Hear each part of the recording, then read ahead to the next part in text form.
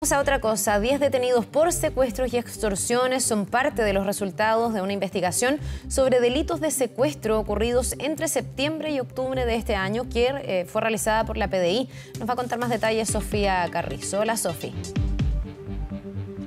Hola, ¿qué tal? Claro, una investigación que duró cerca de un mes y medio tras el secuestro de un empresario de nacionalidad china en Estación Central en septiembre pasado. Con esta indagatoria finalmente se captura a un grupo de venezolanos dedicados al secuestro, la mayoría de ellos con una situación irregular en el país. ¿Y por qué se les detiene finalmente? Debido a que se le imputan 5 de estos hechos. En total, 20 detenidos, 10 por el delito de secuestro y el resto por flagrancia. Digo porque al momento de capturarlos se realizó un allanamiento en 9 domicilios ubicados en 3 comunas, 2 aquí en la región metropolitana y 1 en la región de Valparaíso, en específico Santiago Centro, Quinta Normal y Cartagena. Además, en este procedimiento operativo se halló drogas, cannabis sativa y cocaína, armas de fuego adulteradas y, como también lo más preocupante, una granada de mano de fragmentación activa. La Policía de Investigaciones señaló que este es un fenómeno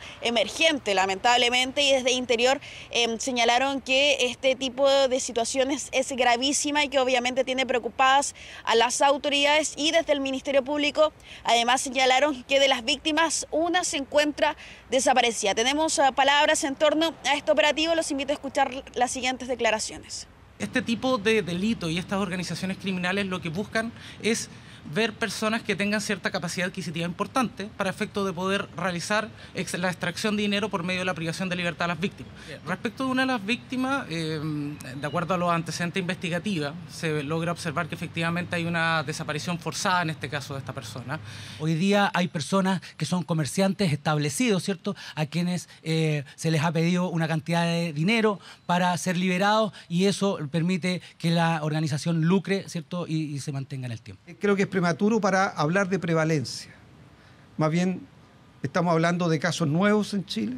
Aquí hay 5 casos que están identificados, que tienen responsables, que están detenidos. Y investigaciones previas dan cuenta de a lo menos 10 casos adicionales que se han producido durante el transcurso de este año.